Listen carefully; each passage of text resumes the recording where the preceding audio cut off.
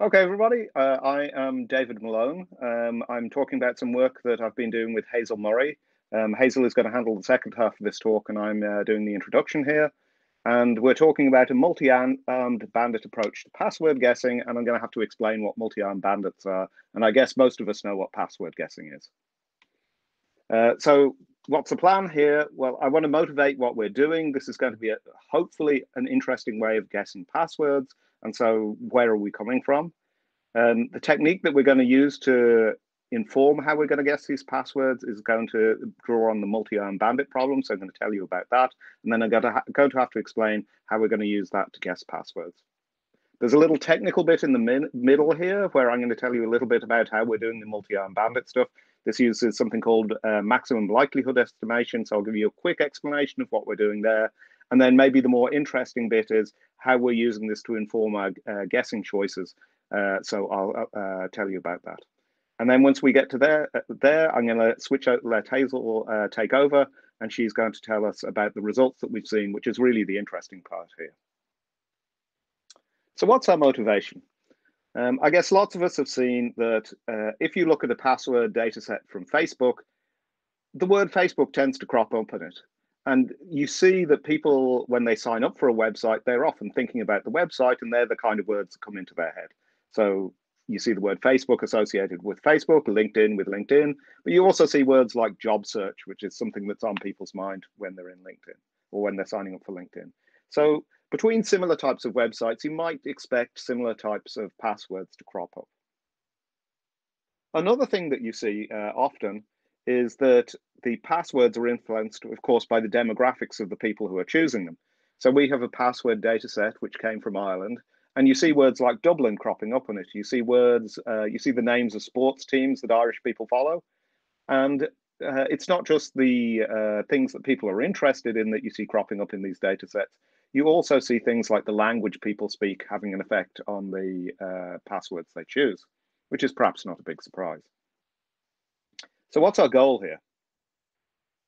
Given that we see these sort of clusters of properties in password data sets, can we somehow use that to guess in a better way? So this is an interesting question. Could you recognize this automatically? And could an attacker maybe use this to guess in a better way? Because attackers, we know, will have lists of passwords that have been previously leaked. And if they can match a list of passwords to a data set they're trying to guess, perhaps they can guess more efficiently. So how are we going to do this? This is where this multi-armed bandit thing comes in. So what is a multi-armed bandit? Well, you can see a picture now of one-armed bandits. These are gambling machines that you'd see in a casino in various places.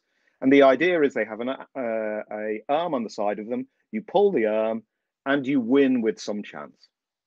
And the interesting thing about these machines is sometimes the machines are set up differently. So different machines pay out different amounts with different probabilities. And if you have a row of machines that you could possibly play, this gives you a sort of dilemma because you would like to play the best possible machine to win as much as possible.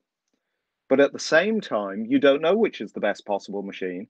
And your way to find out involves playing each of the machines. But of course, that wastes money. And so the multi-armed bandit problem is how do you try and optimize these two things at the same time, playing the best machine and learning which is the best machine. And they're both using up your money simultaneously. So how does this relate to password cracking?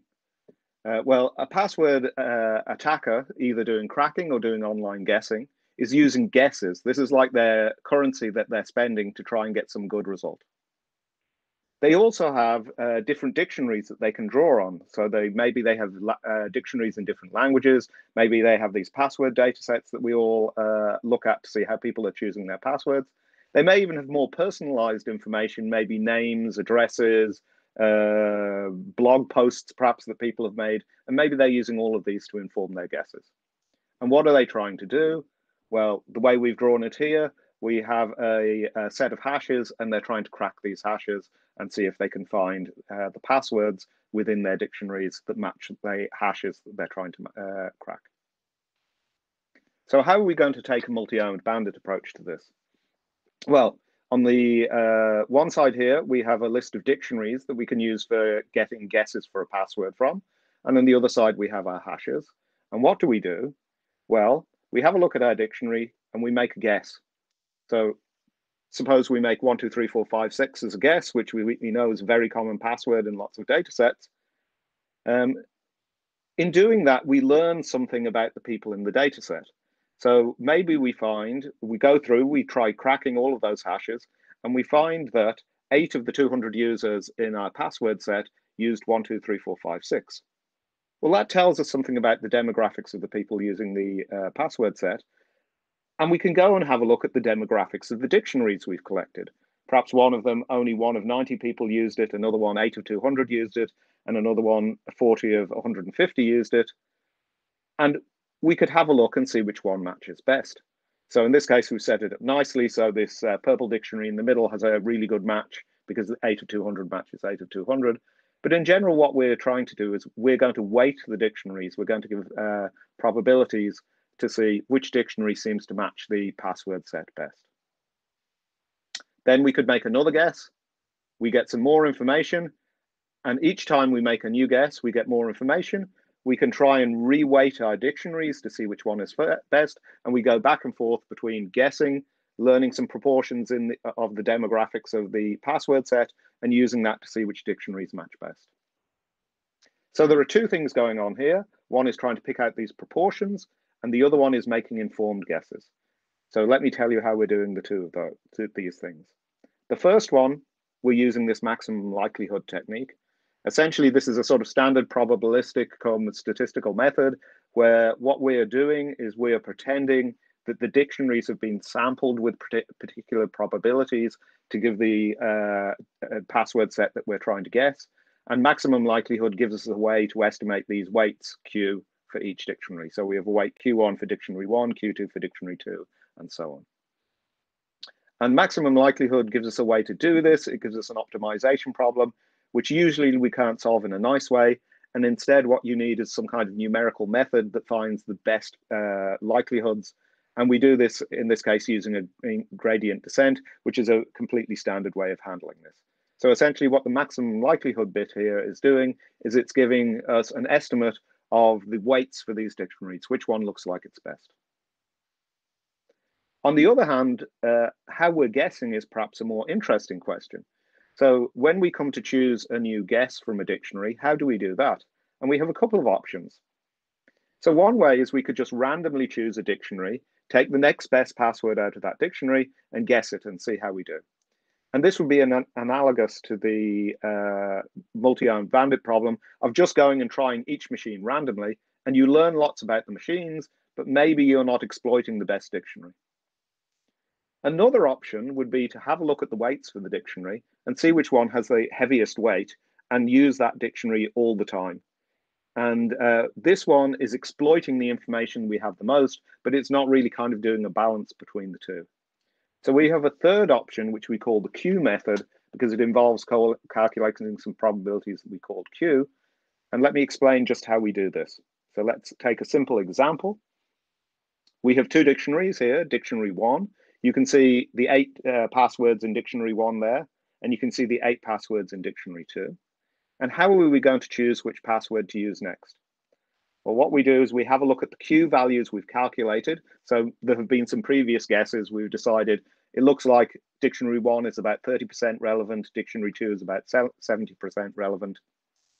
And then we have a look at the password hello, maybe, and we calculate a probability here for hello being good. We see it occurs once in the first dictionary. That's once out of 8. So we give it a weight of an 8th. And then in the second dictionary, we see it occurs twice out of 8. So that's 2 out of 8. And we combine that using the Qs to give a probability of hello being the password. And this is interesting because even though by occurs more often in these 2 data sets overall, it occurs 3 times in the first one and once in the second, because the first dictionary has a lower weight, we would actually weight this password with a lower weight in the end, and so we would guess hello as the most likely next password. So let me hand over now to Hazel, who's going to explain the results that we've got using this method. Hi, so I'm going to talk about the results of our multi-arm bandit model. So I'm hoping to show you the multi-arm bandit model can do three things. So firstly, it can identify which source a set of leaked passwords comes from. Secondly, it can identify the nationality of users in a leaked password dataset. And finally, it can improve password guessing. So I'll look at the first one first. So that's identifying the source. So in order to investigate this, what we did is we took three password leaks. So we took, there was 7,300 passwords from a Hotmail leak, 100,000 passwords from FlirtLife, 15 million passwords from Webhost, and then computerbits.ie is an Irish site, and that had 1,795 passwords leaked from it. So what we did is we took 1,000 passwords from the FlirtLife dataset at random, 1,000 users' passwords, that is, and we made a new password dataset. So when we apply the multi-arm bandit, we expect it to be able to say that the passwords in our password set that we've created match best with the FlirtLife passwords.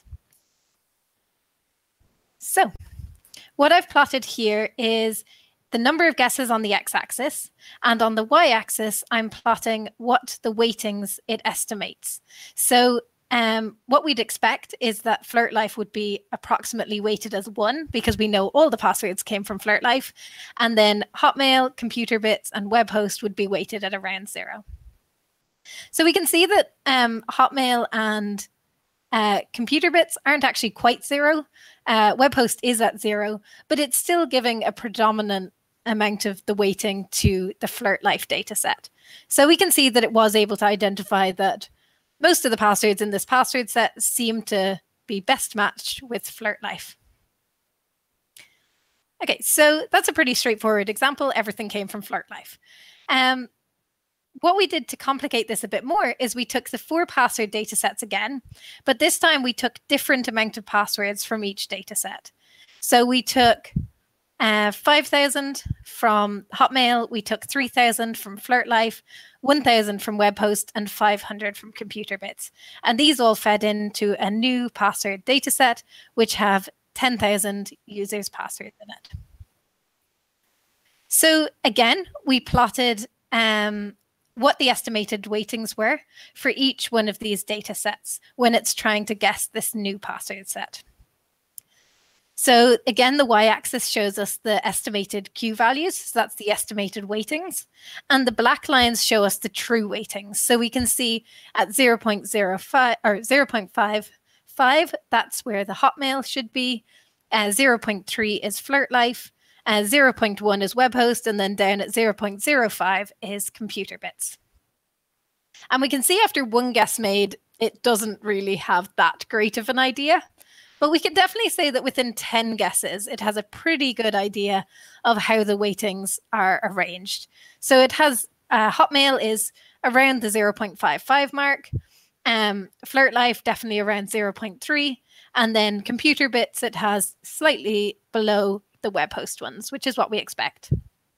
So even though these passwords came from different data sets, it was able to identify what the correct weightings were. And so we also showed that this will improve guessing success. So what I've plotted next is just the average number of successes. So the black line is the optimal number of successes. So that's if I guess every single password in the exact right order. This is the number of users I'll be able to compromise. And below that, we have our Q method. So this is using the weightings in order to make effective guesses by choosing from all 4 dictionaries according to the weightings. We can see that if we just choose from what we consider to be the best dictionary, that does slightly worse. That's the dashed line. And then choosing randomly is below that again, and that's the dotted line. Okay, so the next thing I'm going to look at is the nationality. So we already had a computerbits.ie password set, and this is made up of Irish users, and there's 1,795 Irish users' passwords in this password set. But we didn't have a second Irish users' password set. So what we did is we took the a collection from collection number 1, and we took out all the users' passwords where the users' emails ended in .ie, because .ie is the country level domain for Ireland. And we were able to get 90,000 users out that had .ie as their email in their email address. So we chose this as a dictionary, which is made up of Irish users. And then we also took the Hotmail and the Flirt Life dictionaries. And what we want to show is that if we guess the computer bits password set using these 3 different dictionaries, then it should tell us that the Irish users' passwords are doing the best job. So the green line is the Irish new combo semi-private EU combo dist, which is that set of Irish users' passwords, which whose users have email addresses that end in .ie. And then below that, we see that the Flirt Life has been given no weighting and Hotmail has been given some weighting, but it's definitely best to use the Irish dictionary. One interesting thing about this is that Hotmail and Flirt Life, Hotmail was thought to be leaked from phishing aimed at the Latina community, and Flirt Life is predominantly German and Turkish users. So what we could be seeing here is just a language difference. It is still interesting because it was able to differentiate, but what we did next is we included the Flirt Life dataset because, the RockU dataset, because most users in the RockU dataset were English speaking, and so are most Irish users. So we saw the RockU dataset was assigned much more weighting than Hotmail or Flirt Life, but it still concluded that the most weighting should be assigned to Irish users. So we could fairly conclusively say that we probably think the users in computer bits are Irish. We also showed that this did improve guessing, and we also did it as well for German users by taking out the .de domains and using that to guess the Flirt Life dataset, and we got similar results. So the last thing I want to talk about is improving password guessing. So for this, what we did is we wanted to guess the RockU password set, and we wanted to check that it was better to use the multi-arm bandit model than using just individual password sets. So we guessed it using computer bits, Hotmail, Flirt Life, and Webhost. And you can see the purple line is our Q method, which takes the weightings from all 4 dictionaries and then guesses using the best one. So we're still getting the same input guesses, basically, but we're just ordering them in a way that is effective. And it's interesting because the Webhost is really bad and Flirt Life is really quite good, and yet the combination of the 4 is still the most effective. Okay, so what have we shown? We've shown that there's definitely a guessing improvement. There was one situation where we didn't get a guessing improvement. That was when we guessed the Yahoo data and we found that the RockU dataset did the best, not the multi-arm model. But in most cases, we found that the multi-arm bandit model did do the best. There is one interesting thing to note, which is that we optimized our multi-arm bandit model in order to get out the correct proportions, whereas if you were giving rewards based on getting the most successes, you'd actually probably get even better results again for the multi-arm bandit model, whereas we were giving rewards for matching proportions best. The second impact is it definitely provides further evidence for the importance of guiding users away from passwords which reflect characteristics associated with demographic or website-specific terms. And because we can automate the recognition of the patterns, we think this could be used to inform password strength meters and block lists. Thank you.